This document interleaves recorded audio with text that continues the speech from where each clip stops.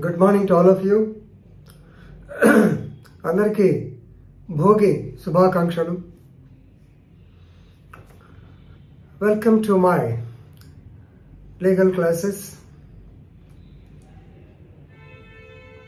Today we are going to discuss an important topic. Actually, it came as a news item in the Hindu, I think yesterday. This topic is relating to the disqualifications of the representatives, elected representatives, particularly MLAs and MPs. Friends, we all know in the very celebrated case of Lilly versus Union of India 2013, and also Lok Prahari versus Union of India, and also on the public interest litigation filed by Ashwani Kumar Upadhyay, BJP MP. Supreme Court clearly stated that if any elected representative is convicted in a case for more than 2 years, he will be disqualified for the next term, that is for 6 years. This is the decision given in Lilly Thomas, and expediting the trial against the elected public representatives, it is in Ashwani Kumar Upadhyay's petition. So all these things you know. One such incident happened in Lakshadweep. Lakshadweep is a union territory attached to Kerala state. There will be one MP. He is Mr. Muhammad Faisal. Muhammad Faisal, he is MP of Lakshadweep. During the year 2009, a case was booked against him and others under an attempt to commit murder, that means 307 IPC. Of course, other sections are there. This section is more important.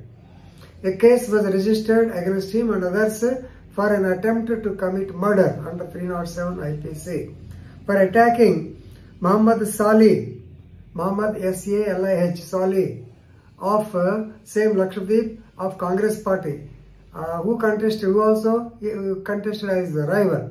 So this Muhammad Faisal, he contested on behalf of Nationalist Congress Party, whereas Muhammad Salih, he contested on behalf of the Congress Party in the Lok Sabha elections, which were conducted in the year 2009. Now we are in 2022. Of course, the case was registered, the charge sheet was filed. Ultimately, the judgment was delivered on, I think, 11/1/2023.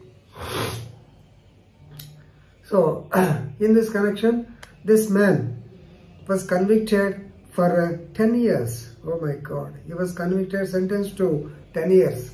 Finish. So, if it is, you know, already in the beginning I told you, if it is more than 2 years, certainly he will lose his membership. Likewise, immediately, of course, since he belongs to that political, definitely it will be there.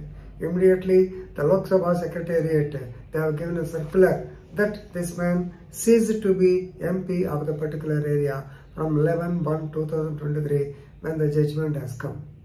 Of course, previously, according to Section 8, Clause 4 of the Representation of the People's Act, I think there was a provision for them to go in appeal for 3 months, and he will be continued till the disposal of the appeal. But now the situation has changed with Lilly Thomas case. So Section 8 Clause 4 is held to be unconstitutional.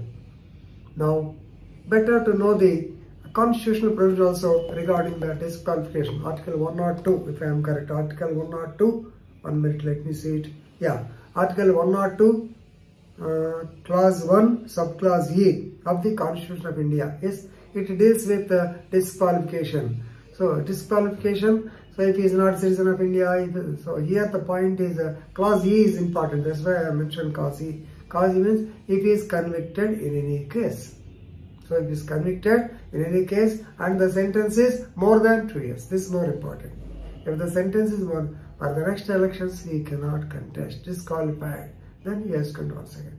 So, of course, there is a political ramification will be there. They say allege one thing, these people allege one thing.